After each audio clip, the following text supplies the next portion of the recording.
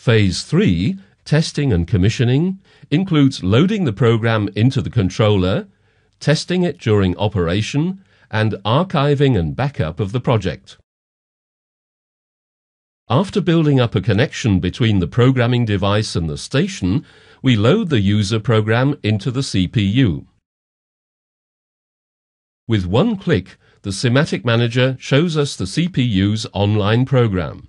A wide range of test tools is now available for quick and comfortable commissioning, including monitoring and control of variables, forcing of variables, program status, single-step mode with stop points.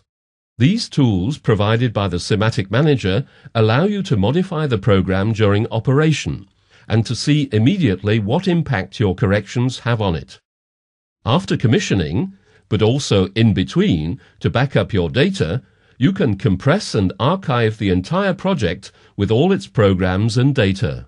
It can also be stored in the CPU in this format.